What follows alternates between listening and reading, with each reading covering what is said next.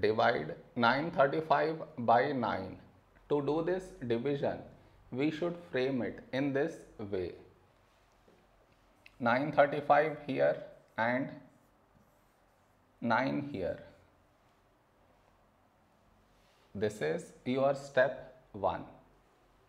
Next, here we have 9 and here 9. When do we get 9 in 9 table? 9 ones 9. Now we should subtract. We get 0. After this, bring down the beside number. So 3 down.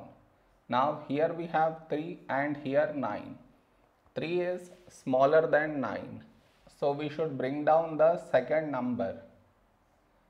And the rule to bring down second number is we should put 0 here. Then only we can bring this number down. Now 35. A number close to 35 in 9 table is 9 3s 27. Now we should subtract. We get 8. No more numbers to bring it down. So we stop here. This is our remainder and this is our quotient.